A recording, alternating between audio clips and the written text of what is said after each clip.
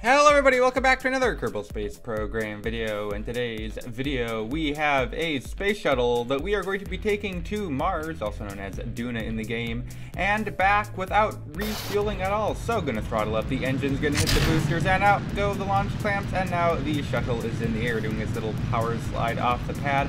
We get a little bit of a time lapse going here, and now it can start its gravity turn to begin pitching over and get itself into orbit. Space shuttles are really cool. I should do more of them in KSP. They're very fun. They're a pain to fly, to be honest. Yeah, it took me a long time to get a working space shuttle. Well, I guess that was back when I was the big noob. But it's hard, you know. They're really hard to get control because of the off-center thrust and the boost. It's a weird design. I don't know why they even went with this design in real life. Really wacko design, but either way, pretty dangerous too. But who cares about safety? Am I right? So. Engines are throttled back up because we are through max Q, about to cross 20 kilometers as booster separation will be happening right about now. There they go, Separatrons to clear them away from the vehicle. Now it's just the orange tank with the 3 RS-25 engines, or vector engines as they are known as in the game, powering the shuttle into orbit. It is quite difficult to control the shuttle when it's at this point because you really have to keep the thrust centered right, and SAS doesn't really work great, and it's kind of hard when you have to WASD it around, you know. They should have joystick support or like yoke support for KSP2. That should be a thing. I know there's like might be a way to do it in KSP1, but I am not that skilled at mod. So either way, I'm gonna just about ready to cut the engine as we're gonna set our app laps to be around 80 kilometers above the surface of Kerbin, and gonna be cutting the engines now. And now we can coast on up to our Apsilus, and we can do our circularization burn, and then we can start our journey to Duna land, or the Mars land, or Duna. As you can probably tell, I don't know, Space Shuttle is not meant to go to Duna. It is meant to go to low Kerbin orbit and to come back from low Kerbin orbit. So, or I guess low Earth orbit in real life. But yeah, this thing was not easy. This thing so the only way it's even possible to do it is I have the cargo bay just completely filled with fuel. And we literally use every drop of fuel in this video. So the margins are not very good. We actually had to do our trans-Duna injection, our interplanetary encounter burn thing with our orange tank because fuel in KSP, you know, does not equal fuel in real life. So we actually had enough fuel in the orange tank to do that burn. So now we have to get ready to ditch the orange tank after we do our quick little correction burn. And while we are doing that, I'm going to do the plugs. Oh my gosh, guys, if you're enjoying the video, smash the subscribe button. I don't know, is that what they're supposed? We're getting really close. I'm not even gonna oh my, let's try and do a subtle plug. You know, we're getting close to 10,000 subscribers. I would like to get that. I don't know, so a lot of cool stuff I have planned. You know, we're gonna get some merch. That probably no one's gonna buy, but hey, it'll be fun. I'm gonna get a Twitter. I don't know why that's like a thing I don't know. And I'm gonna do face cam stuff, so I don't know. And then we'll probably do a sub-special video. But either way, we're now at Duna. Maybe something else I forgot. Also, join the Discord and like the comment. That's all the other plugs I'm supposed to tell you guys to do. We have a cool Discord. You can also donate. We can Patreon member and stuff. You get shout out. We shout everyone out at the end of the video. We have a little screen with everyone's name. Starting to get a lot of people though, so thanks everyone. But either way, Duna entry. We have separated the orange tank, and we are now just doing a little bit of bouncies off the atmosphere, just to try and find a nice little spot to put her down on, because you want to try and find as flat of a place as possible and a place as close to sea level, I guess, ground level. I don't know what you call it on Duna because it doesn't have any oceans, but either way, gonna be very obvious, quick save and quick load. But either way, yeah, this thing was very hard to do first try. I really don't get KSP sometimes. I can probably rant about this after we take off, after we launch back from Duna, but this thing, landing was big nightmare. In short, it is very difficult to get the thing slow enough that the gear will not break, but also fast enough that you won't hit the ground super fast. So we have the drogue chute on the back of the, or I guess the parachute on the back of the shuttle. So we popped it really early. So our landing mechanism is actually not very plane-like. So as you get close to around 500 meters above the surface now, as you can see, we're coming in way too fast to be able to land on the land here. They will very melt. But there it goes, engine. Oh my gosh, we do a flip. It's like a starship landing. Oh my gosh. We have to propulsively land. Yeah, it's weird. It's very weird, but it's literally the only way that works. So yeah, we're gonna be using 3 engines. So our 1 vector and then 2 of the orbital maneuvering engines, and just gonna try and come in for a very soft landing. The back tail fin really likes to break off, so we have to not really hit the ground with that, even though we kinda. Oh, that was sketchy. Very sketchy. Ooh.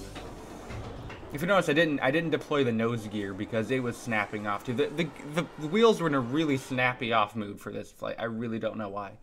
But either way, we have made it to do it. Like, a lot of the times it doesn't do that. Like, I've hit the ground super hard before with a space shuttle, with anything, and the wheels don't snap off. But they just felt like snap. I don't know if it's because if I had extra weight because of the fuel tanks in the cargo bay or something, but they just were not having a good time to go and plant our little NASA flag there.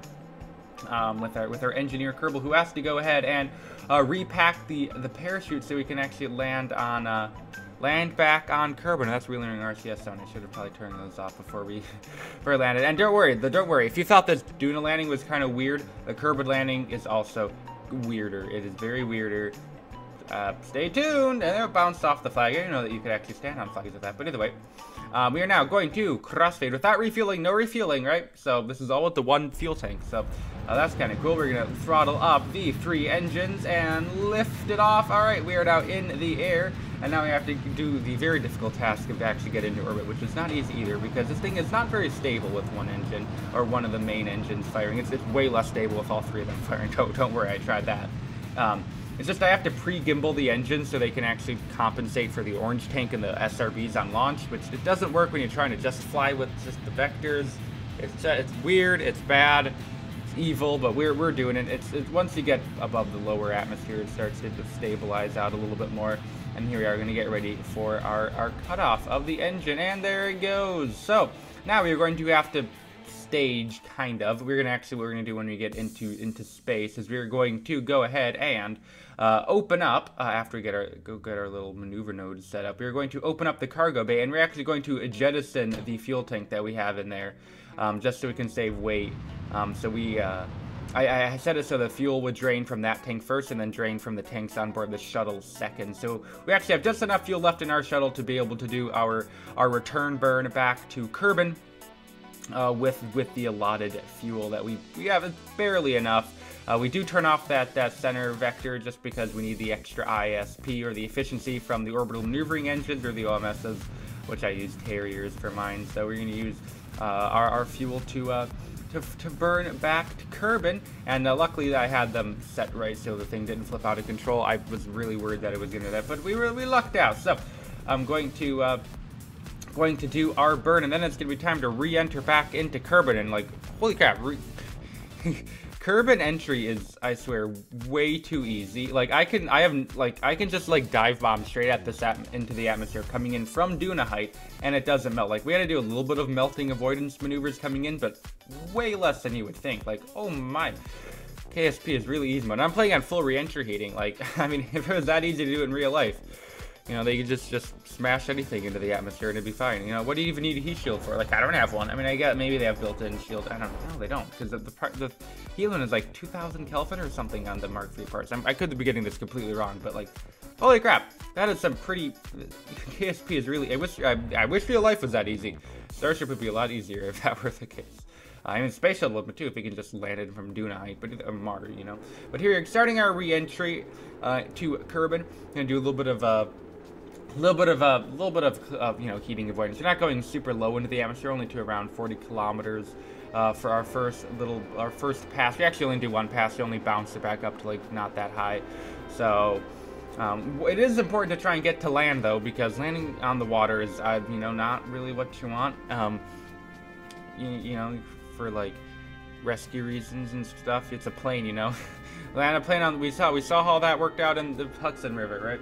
The Hudson River Desert. Either way, coming in for our second entry now. I'm just gonna warm up a little bit again. Not even close to what it did last time because it's coming in at less than half the speed. So we are gonna just about make it to the next land mass over. Sorry, being night. Can't, you know, it's unfortunate, but where we ended up coming in, given the rotation of the planet. But anyway, so here we are. On the nighttime side, and we're going to come in for a landing. If you look just to the right, there's those little water areas. That is where I'm going to be going for our landing. And who's ready for a janky landing number 2? Because the wheels seriously were not cooperating. I don't know why. I swear it's KSP is doing some weird crap. It's a conspiracy, guys. Illuminati's real, but I don't know, I don't know. So this thing, it was just blowing up every time I tried to land it on the ground. So here is epic landing technique. So coming in, looks like we're coming in for a nice little landing, and then we drop down to 1x speed, and here comes, wait, here we go. Oh, we're kind of low, parachute out, and speed down, water landing. Yeah, we water landed it. That was the system that I did. Kind of weird system. So what I tried to do is I tried to land it like right next to the water, so I could use our last few meters a second of delta V, instead of using every drop of fuel, right? So we can actually power ourselves onto the land and be able to actually stop where we're supposed to be stopped. So if anyone knows why the landing gear did not cooperate, let me know. Like, I didn't have anything rigid attached. I don't think it'd be rigid attachment would cause that, so maybe I forgot to but the point is, we made it back jankily. But that's going to bring us to the end of today's video. So on screen now is all of the members. Thank you for being a member, and now the Patreons. Thank you for being a Patreon. That's going to be the end of today's video. So I'd like to thank you for watching. What's the next time? Please rate or comment to this video. Once again, thank you for watching. What's the next time? And bye.